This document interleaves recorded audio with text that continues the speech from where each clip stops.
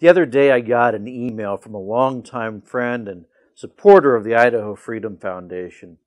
Jim wrote to say thanks for sending a Christmas card, but he complained that the card doesn't list the names of our employees, and he said he'd sure like to be able to pray for each of us individually. And I cannot begin to tell you what a meaningful gesture that is.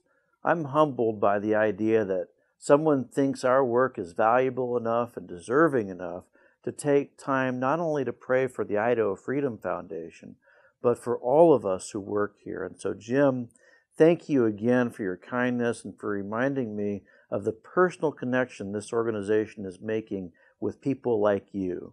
For the last 8 years, the Idaho Freedom Foundation has worked tirelessly to improve the quality of life for all Idahoans by supporting conservative principles.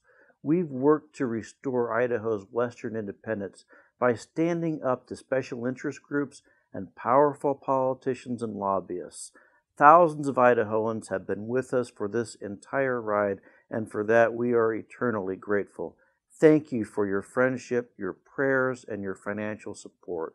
We're looking ahead to a big, exciting 2017, one in which we plan to press harder toward our goal of reining in special interests, reducing the growth of government, and giving a voice to ordinary Idahoans who don't have the means to hire lobbyists and spend all day at our State House.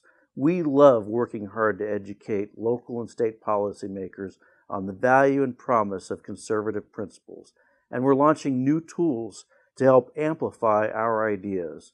While our governor has made it clear he'll only consider tax relief for special interest groups, we're building support for a taxpayer's budget that will set the stage for $200 million in tax relief. We're adding new tools like the mobile app called Testify, which makes it easier for you to talk directly with your lawmakers on a daily basis, as well as monitor their voting records and the Idaho Freedom Index.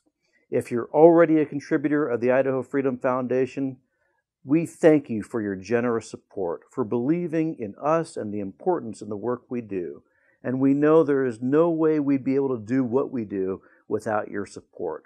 If you're not a supporter, may I ask you to consider a contribution today. I hope you'll consider joining our cause. We need it more than ever before. And on behalf of all of us here, Fred, Dustin, Matt, Lindsay, Kurt, Tiffany, Mark, and me, thank you again.